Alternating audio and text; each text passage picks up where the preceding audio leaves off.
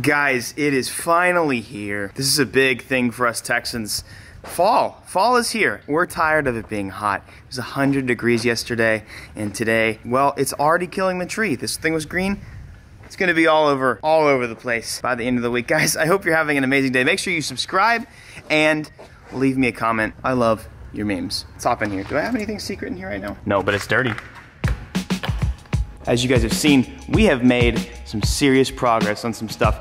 IS300 runs, about to hit the Civic. Before we get going today, first off, this video is brought to you by Morning Brew, and we'll talk about them here in a minute. I have a secret car that I haven't shown you guys yet. It's a giveaway car that you guys will know about October 1st. Our next giveaway starts October 1st. You guys haven't seen the car yet. I'm gonna be taking that car to Trackstar today, dropping off the RB25 head. We tried doing the titanium springs in it.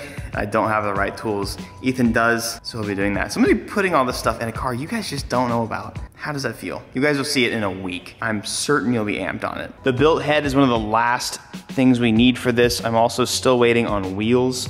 Guys, the wheel world is insane right now. Lead times are nuts. So don't hate on a brand just because you think they take too long or they're not answering you. I guarantee you it's because they just don't want to talk to you because they're tired of hearing people ask about, when are my lips getting in? Well, you know what? I'm on the same list as you guys. Takes a long time right now. Here's the RB head. Let's go ahead and get it into the car. Today's video is brought to you and sponsored by Morning Brew. Do me a favor real quick. Analyze your morning real quick. How does it look? Are you sitting down on the pot, scrolling aimlessly on social media? Are you getting real information to help start your day? Morning Brew is a free daily newsletter that gives you lots of witty, great information. Now, if you guys know me, I'm not a very biased or I'm not a very opinionated person. I like fresh, brilliant, usable information. And to be honest, traditional news these days is dry and dense, if you will. One article that stuck out to me was the Lucid Motors EV. So they actually have Tesla beat now with the longest at 520 miles, a single charge, basically the longest lasting EV. There's really cool stuff like this every single day. Morning Brew gives a lot of witty, nice information, especially if you guys are into tech, business, or finance. It's amazing. Now, it is a free to use. Like I said, it's free to sign up. It does take like 15 seconds. I'm lazy, I hate signing up for things, but it is very easy. Believe me, I'm the type of dude that's like, I gotta go subscribe to something, I don't know. I did it, and it really is painless. It's also easy to use, can't get too much better than free and only 15 seconds of your time. Use this link that I've got for you below to sign up today. You can get caught up to speed with the world in as little as 5 minutes. Go on with your day. Stop wasting your time watching people dancing around, scrolling through social media and spending more time than you should. Start your day a little better and stop just scrolling through and watching dancing videos in the morning. Get some real information. Thanks to Morning Brew for sponsoring this video. Now let's get to it. Very spacious. Got my RB oil pan in here along with oil squirter deletes. There we go. Head and valves. Woo! Gotta get a few things here. Aw, guys, I miss you. Guys, we've had quite the scenario with this car. It's been interesting. Let me show you guys. You'll see this probably, hopefully pretty soon. When we came here in April, it had an eBay turbo on it. And well, the distributor cut power. So we did a coil on plug conversion, and now it's been having some interesting tuning issues. Timing drift. We're getting some timing drift that we're working. We're trying to work on a correct trigger filtering and stuff to get rid of that. So when we get on it, 10 degrees are disappearing, which means 100 horsepower is disappearing. Sure. You can add more timing in the tune, but it's not really the right way to do it. Sure. Trying to remedy that before we go for the, I don't want any handicap for all of the power here. We're really kind of going Cindy here. I went ahead and took, you'll see the video, but we came here a couple months ago and put this turbo on. It's the Comp 6865 that I was gonna run on my GTE. I'm gonna do a different setup on my GTE, and you guys will, oh, there's my Z. I love you, and I haven't forgotten about you. I need my eBay turbo because we're gonna be putting that and mocking it up for the Supra. The other Supra, okay. the meth Supra. We tried to do this, me and Kevin, and we had, well, show me your tool that so we have a different style than what you guys were using. Okay. The bar's not here right now, but this is gonna bolt on. I slide a bar through, and then it gives me major mechanical advantage. So that's the problem, is I had no leverage. That's and then also, I bet you the C-clamp like probably dominates this whole area where you don't have much room. Exactly. I'm gonna do a trick where I'm gonna put the keepers in, then I'm gonna put a piece of tape over it, then I'm gonna push on it, and then I just gotta barely keep pressure. Keepers stay in there. Yes, because otherwise they, you know, it's too tricky to like try to sneak them in there. It's pretty hard to do this. You've got these like chunky titanium springs, and these things, I mean, there is so much pressure, and it'll let us rev real high, right? Oh yeah, all the way, I guess. All the way to the moon. He's gonna do this. Now, I guess, let's go ahead and get back to it at the shop. And we'll see you soon for the Supra. All right. Woo. Look at that, guys. That's so awesome. So that's going by the throttle body. Correct. Down into that's the cold side of the intercooler. Down into the fender well, up to the intercooler. Damn, he just got it polished up a little bit. That looks so nice. Yeah, I'm excited to see the whole thing come out. Holy crap. Usually I would go aluminum on this, but aluminum, for one, it's hard to make pretty. Honestly, aluminum just doesn't look that good. Unless you wrinkle black it or something, I don't like it. Titanium, way too expensive, not worth it. So stainless is gonna be the move. We are getting the intercooler done today, all that kind of stuff. This is the last little bit for the IS300. While Drew is doing that, I am going to be installing my shortened spindles that I got from Mother Russia. Check these guys out, and I will explain to you guys what exactly these things do and why I need them. Oh, sheesh. All right, gotta cut into this beautiful work of art. Oh my, this is gonna get messy.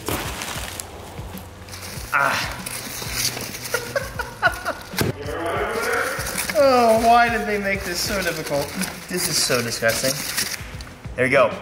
So these are stock spindles that have been cut and re-welded. Basically, to my knowledge, what happens with an IS300, when you lower them, the spindles are so tall, and the roll center, since it needs to be raised a little bit, will actually, like when you fully compress the suspension, your upper control arm will actually hit the shock tower, like whatever you want to call it, the top. I'm blanking right now. Don't want that to happen, that's really sketchy. Also have roll center adjusters, and this is what I was actually sent the part that I was sent that was wrong 4 or 5 months ago, I think, was the wrong roll center adjusters. My dude used like $50 worth of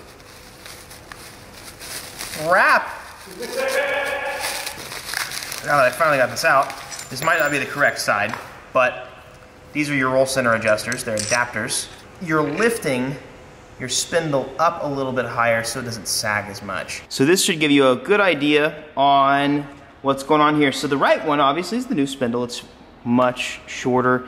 I want to say it's about an inch and a half. I want to say 30 millimeters. 30, maybe 40 millimeters is how short we're going. And that kind of also compensates for the length, like for this too. So that's going to be now sitting under that, lifting that spindle up, also making it go about back up to where it was with perfect roll center. Maybe actually a little bit lower. It's actually gonna be about right. Yeah. That sure was kind of annoying. Waited for 6 months to get the wrong hardware, so I went to the hardware store. It seems to work. I guess it works. I'm about to paint the brake calipers because I feel like it, and nobody can stop me. This looks really cool. Hold on, so I gotta show you guys this. That is now the cool side. That's gonna look really sick when some stuff's out of the way. Thanks, man. That looks really good, dude. Day 2. And here we go.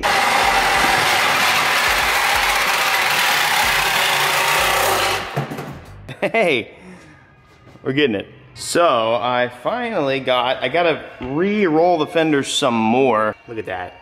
That's some cool color. And we're nice and low, but yeah, I gotta pull the fenders. That is the most negative camber I can get out of basically fully adjustable front suspension that's not $2,000 worth of lower control arms and it'd be like the brakes. I feel like it's like a little bit of some Colette action going on there. All right, so it's been about an hour. I have gotten all of my suspension work done in the front, and I even pulled the fenders further. The fitment will be nice for for driving a lot. I could go lower, don't really want to, but it should be just enough fender clearance to where I shouldn't rub a lot, and I should be able to, whenever the suspension compresses, it should camber in and not really rub too much. So I'd still need to do the rear. Let's see what's going on over here with Drew. Started up this much of the intercooler tube, so this gets us down into the fender apron. It's literally, but this took a day and a half, so yeah. That's awesome. That is so awesome. Look at that. Look at that, guys. Whoa. Is it hot? Is it not hot? Yeah, it's pretty warm. Oh. And it just barely clears everything. So. Look at that. Yeah, so now we're going under here. God, that's gonna look so cool. Everything's cleaned up. But into there, and voila. Now we just gotta come out and around and get that intercooler on. Guys, it's seriously an amazing day. I think it's so amazing outside, it's making me cringe. I think I'm gonna make my first TikTok. I'm an old man. I've been doing YouTube for like 10 years now. I didn't actually know TikTok was big, especially for cars. I might start doing it, so follow me. My original one doesn't exist anymore, so I had to make a new one. So you gotta follow the new one. Kind of silly, but I can't even delete the old one, so oops. I did it. Got you smiling like that, like. I'll put the talk in the description. I'll try and start making that content. It's just so out of the normal for me.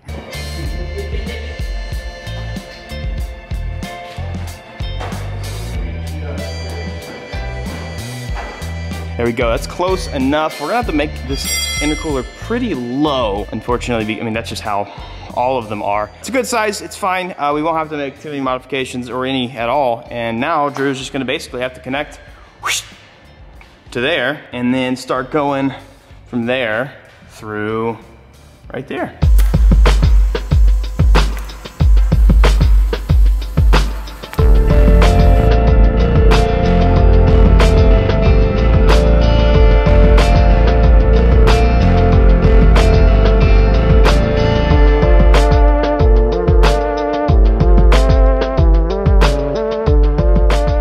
See it. Ooh. I'm so in love with this. It's so cool. It turned out pretty neat. I got one last little bead to roll, but this side is pretty well done. Stainless steel. That's sick looking. How the hell does this thing work? I know how it works, but it just looks funny. It does. Trying to get set up. Ooh, that's still hot. You still have to loosen it, I think. Ooh, you good? Yeah, I'm good. I'm gonna wait a minute. Oh, jeez. I like the way the intake is. We should probably keep it like that. Yeah. So we're going on the hot side, going 2.5 inches all the way there, and then we're gonna step it up because the bottle body's huge. You're gonna be able to do that all in one piece. Yep. That'll be a fun puzzle. A few moments later. And the answer was no. We ended up bead rolling those and just doing a couple right there. So I'm really only gonna be pushing probably like 12. I don't know what this turbo is really capable of, but probably like 12, 15 PSI. So having one more hose right there that's super accessible is totally fine. So let's go ahead. And I did go ahead and put some dress-up bolts on. It's looking nice. I have the whole rest of the engine bay to do, but I'm putting it kind of back together now. We're gonna try and put the bumper on. We're gonna have to do a little bit of modification to either the intercooler or the bumper, but it's totally fine. Ooh! That should have squirted up. That's nice. Look at that, boys and girls. This has been a long time coming. Look at that! We got the intercooler. An intercooler just makes every car look cooler and drive cooler. That was kind of cringe, but here we go. So we've got, man, we actually have a finished engine bay. It's actually complete. That looks so, Drew, that looks so cool. Those ply cuts are mad. We definitely need a better welder though. I'm so excited to see what we can do. We wanted to start doing some serious fab stuff in here, so I'm super down for that. We need a bunch of hose clamps and stuff, but for now everything should fit pretty okay. Let's turn her on and hear what this turbo does. I love the muffler. Like, this is a cold start. I can hear myself talk, and that's important. Let's see what she do.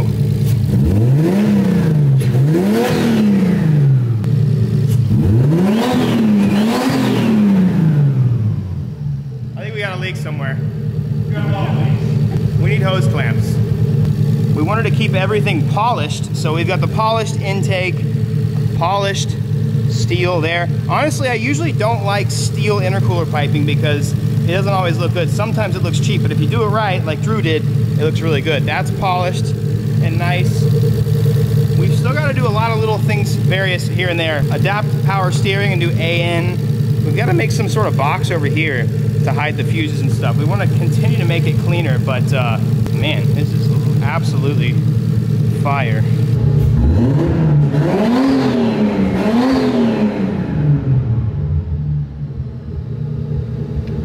It's actually tomorrow if you guys are watching this, next day, but I'm gonna sneak this in here. We've got all the clamps on. I wanted to actually get some turbo noises and test it out some more, so let's get it.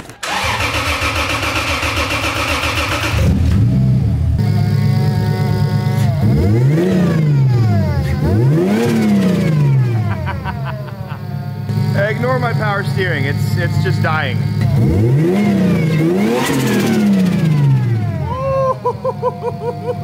That is gonna make some insane stoo-toos, boys. That's my favorite thing ever.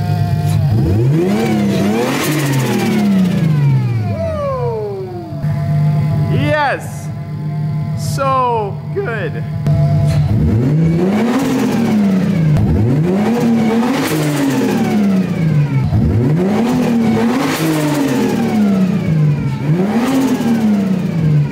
Guys, I want to say first off, thank you for your patience and all of this. This has been a crazy long time coming for this build.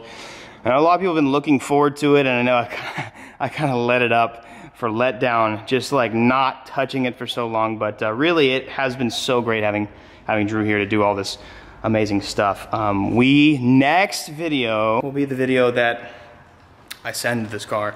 We'll fix everything else on it now that everything has been fabricated. We need to fabricate no more. Aside from little things, the next video, power steering or not, I'm gonna send it. I'm gonna drive it. We're gonna do a fat burnout right here. I'll get some concussive two-step going. Yeah, also concussive two-step is also helpful. Right here, boys. I'm gonna christen this concrete. I've done one burnout with a Miata, and obviously you can't even tell it was done here. So that's what's gonna happen. This is maybe one of the best, or if not the best, IS300 engine bay possible. And you know what's great, guys? It's a GE. You don't have to do a GTE swap.